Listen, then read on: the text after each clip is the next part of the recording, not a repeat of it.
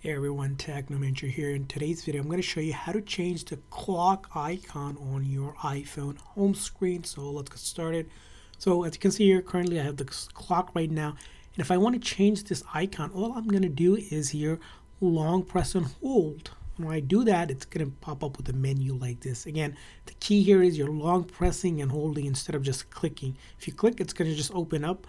So instead of just clicking, you're going to long press and hold, and a menu will pop up. And when that pops up, you'll see right here you can change the icon over here to a larger clock screen like this if you didn't like that original one. So you can see I can press and hold, and then I can adjust as well. Again, back to it.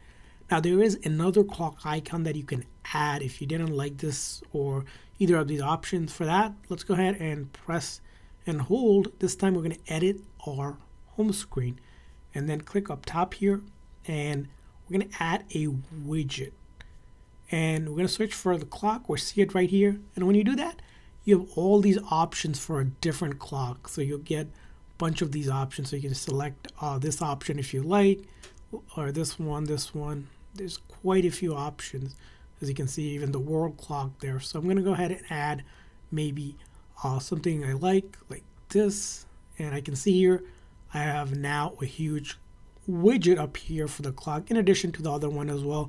You can also remove the other one if you don't want that one and adjust this one accordingly. You can go ahead and edit and then change it again by tapping on it, and you can go ahead and do it and then hit done. So that's how you change the clock icon on your iPhone home screen. I hope this video was helpful, so please consider the like and subscribe button for more tips and tricks. See you guys next time.